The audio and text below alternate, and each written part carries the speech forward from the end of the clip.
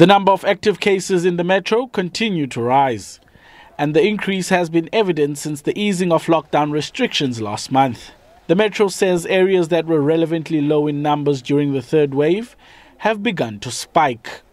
These areas include Motherwell, KwaNobuhle and KwaZakhele. The indications are that we could see quite an increase coming once again. So areas that we are worried about, up until now, it's been mainly our city or suburban areas with our northern areas being infected.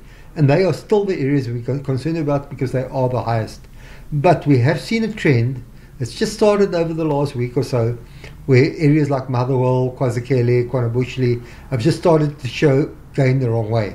Their figures have been very low up until now. They're still low, but we are concerned that they are starting to pick up some. The Department of Health says health facilities in the metro are stable at this stage with sufficient capacity. However, the department has stressed for more people to register for vaccination.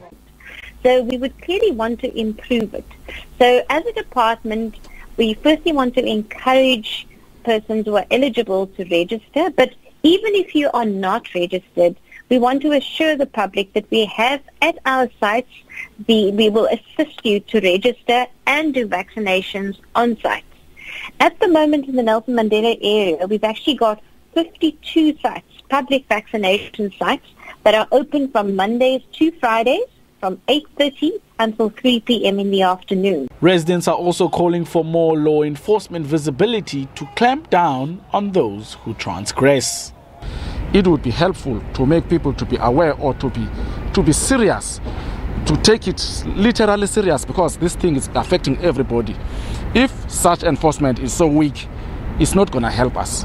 And as you can understand, people tend to be responsible when they are driven to that direction of responsibility.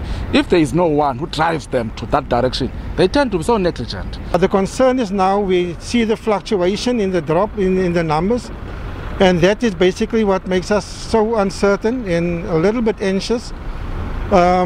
If we can work together as a community and each one just do his or her part by wearing the mask, covering the nose and mouth, as the president said.